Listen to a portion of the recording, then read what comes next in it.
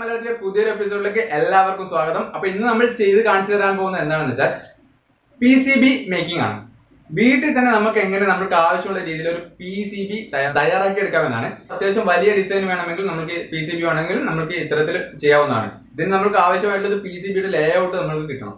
PCB designing നമുക്ക് print ചെയ്യേണ്ട layout ഒക്കെ എടുക്കണമെങ്കിൽ ആ ഒരു ഡിസൈനിങ്ങിന് നമ്മൾ കുറച്ച് ബുദ്ധിമുട്ടുള്ള ഒരു കാര്യമാണ്. അപ്പോൾ നമ്മൾ ഡിസൈനിങ്ങിലേക്കൊന്നും പോകുന്നില്ല, കാരണം എനിക്കും അത് അത്ര വശമുള്ള ഒരു കാര്യമല്ല. അപ്പോൾ എളുപ്പത്തിൽ നമുക്ക് ചെയ്യാൻ പറ്റുന്നത് എന്താണെന്ന് വെച്ചാൽ പല സൈറ്റുകളിലും ഇത്തരത്തിൽ നമുക്ക് ആവശ്യമുള്ള ഡിസൈൻസ് കിട്ടും, PCB ഡിസൈൻസ് കിട്ടും. അപ്പോൾ നമ്മൾ അത് ഡൗൺലോഡ് ചെയ്യുക. ചെറിയ രീതിയിലുള്ള പ്രിന്റ് വല്ലതുമാണെങ്കിൽ നമുക്ക് കൈ ഉപയോഗിച്ച് വരച്ചെടുക്കാവുന്നതാണ്. ഒരു മാർക്കർ വെച്ച് വരച്ചെടുത്തു കഴിഞ്ഞാൽ നമുക്ക് ആ രീതിയിൽ പ്രിന്റ് കിട്ടും. ഓക്കെ, വലിയ രീതിയിലുള്ള പ്രിന്റ് ഔട്ട് ഒക്കെ ആണെങ്കിൽ നമ്മൾ കൈ കൊണ്ട് വരക്കാനൊന്നും പറ്റില്ല. അപ്പോൾ അത്തരത്തിൽ വരുമ്പോഴാണ് പ്രിന്റ് ഔട്ട് എടുത്തിട്ട് എടുക്കേണ്ടത്. അപ്പോൾ അത്തരത്തിൽ വലിയ രീതിയിലുള്ള ഒരു പ്രിന്റ് ഔട്ട് എടുത്തിട്ട് നമുക്ക് എങ്ങനെ PCB തയ്യാറാക്കാന്നുള്ളത് നമുക്ക് അടുത്ത വീഡിയോയിൽ കാണാം. ഈ ഒരു വീഡിയോയിൽ സിമ്പിൾ ആയിട്ട് നമുക്ക് കൈ കൊണ്ട് വരച്ചിട്ട് ഒരു PCB എങ്ങനെ തയ്യാറാക്കാം എന്നാണ് ഈ ഒരു വീഡിയോയിൽ കാണാൻ പോകുന്നത്. വീഡിയോയിലേക്ക് കടക്കാം. ഓക്കെ ഫ്രണ്ട്സ്, അപ്പോൾ ഇതാണ് നമ്മളുടെ PCB എന്ന് പറയാൻ കഴിയില്ല ഇതിന്. ഇതൊരു സൈഡ് കോപ്പർ പ്ലേറ്റ് ചെയ്തിട്ടുള്ള ഒരു ബോർഡാണ്, കോപ്പർ പ്ലേറ്റഡ് ബോർഡാണ്.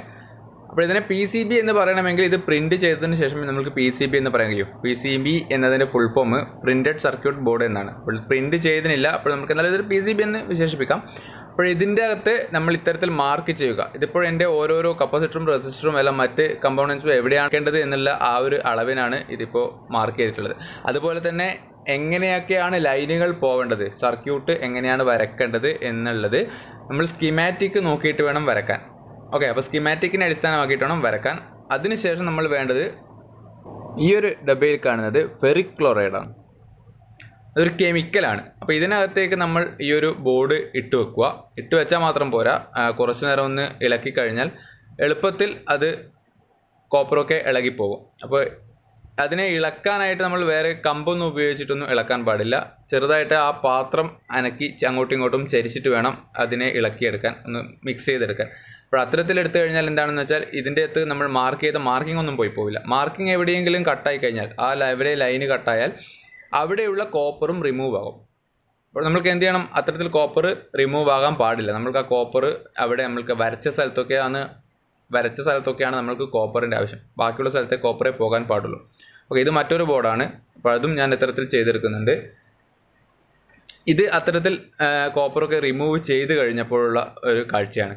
ഓക്കെ, അപ്പോൾ നമ്മൾ എവിടെയൊക്കെയാണോ വരച്ചിട്ടുണ്ടായിരുന്നത് അവിടെയൊക്കെ കോപ്പറുണ്ട്, ബാക്കിയുള്ള കോപ്പറൊക്കെ റിമൂവ് ചെയ്തെടുത്തു.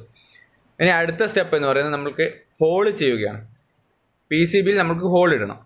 അപ്പോൾ നമുക്ക് ഓരോ റെസിസ്റ്ററാണ് സെറ്റ് ചെയ്യേണ്ടതെങ്കിൽ ആ ഒരു റെസിസ്റ്ററിൻ്റെ ലെഗിൻ്റെ സൈസ് എത്രയാണ്, അത്തരത്തിൽ വേണം നമുക്ക് ഹോൾ ഇടാൻ. വളരെ നേരിയ ബിറ്റ് വെച്ചിട്ട് വേണം ചെയ്യാൻ. പിന്നെ ശ്രദ്ധിക്കേണ്ട ഒരു കാര്യം എന്ന് വെച്ചാൽ ഡ്രില്ല് ചെയ്യുമ്പോൾ ഒരിക്കലും ഓപ്പോസിറ്റ് സൈഡിൽ നിന്ന് ഡ്രില്ല് ചെയ്യരുത്. ഇവിടെ നിന്ന് അങ്ങോട്ടേക്ക് വേണം ഡ്രില്ല് ചെയ്യാൻ. അതായത് കോപ്പർ പ്ലേറ്റിംഗ് ഉള്ള ഭാഗത്തു നിന്ന് ഓപ്പോസിറ്റ് സൈഡിലേക്ക് വേണം ഡ്രില്ല് ചെയ്യാൻ. അങ്ങനെ ചെയ്യുമ്പോൾ എന്താണെന്ന് വെച്ചാൽ നമ്മളുടെ ഹോള് ഈ ഒരു കോപ്പർ പ്രിൻറ്റിൻ്റെ അകത്തുനിന്ന് പുറത്തു പോവില്ല. നമ്മൾ ഓപ്പോസിറ്റ് സൈഡിൽ നിന്നാണ് തുറക്കുന്നതെങ്കിൽ തുര മാറിപ്പോവും. അപ്പോൾ നമ്മൾ എന്ത് ചെയ്യണം, ഇവിടെ നിന്ന് തന്നെ കറക്റ്റ് ആ ലൈനിൻ്റെ സെൻറ്ററിൽ എവിടെയാണോ നമ്മളുടെ കപ്പാസിറ്റർ അല്ലെങ്കിൽ റെസിസ്റ്റർ വരേണ്ടത് അതിന് കണക്കായിട്ട് കറക്റ്റായിട്ട് സെൻറ്ററിൽ തുറന്നു കൊടുക്കും. അപ്പോൾ ഇതിപ്പോൾ മുഴുവനായിട്ടും തുറന്ന് കഴിഞ്ഞിട്ടുണ്ട്. എല്ലാ ഹോളുകളും നമ്മൾ എടുത്തു. ഇനി നമ്മളുടെ ജോലി എന്താ വെച്ചാൽ ഇതിനകത്ത് ആവശ്യമായിട്ടുള്ള കോമ്പോണൻസൊക്കെ വെച്ച് സോൾഡർ ചെയ്യുക എന്നുള്ള ഒരു പണി മാത്രമേ നമുക്കിനി ബാക്കിയുള്ളൂ.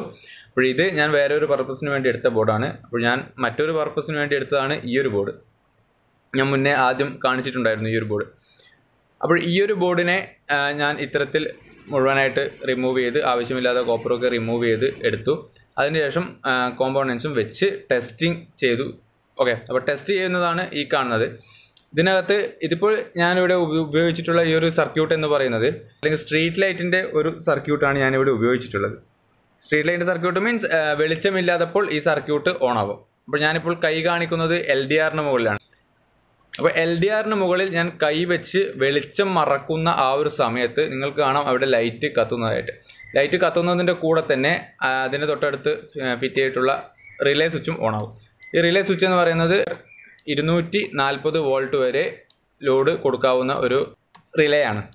ഓക്കെ, അപ്പോൾ നമ്മൾക്ക് ഒരു 30 വാട്ട്സിൻ്റെ ബൾബ് വേണമെങ്കിൽ നമുക്ക് ഈ ഒരു റിലേ വെച്ചിട്ട് ഉപയോഗിക്കാവുന്നതാണ്. ഓട്ടോമാറ്റിക്കായിട്ട് കത്തിക്കോളും. നമുക്കിപ്പോൾ വീടിന് പുറത്ത് വരാന്തയിൽ അല്ലെങ്കിൽ നടന്നു വരുന്ന നടപ്പാതയിലൊക്കെ ഇതൊന്ന് സെറ്റ് ചെയ്ത് കഴിഞ്ഞാൽ രാത്രിയാകുമ്പോൾ ഓട്ടോമാറ്റിക്കായിട്ട് ആ ബൾബ് തെളിയും.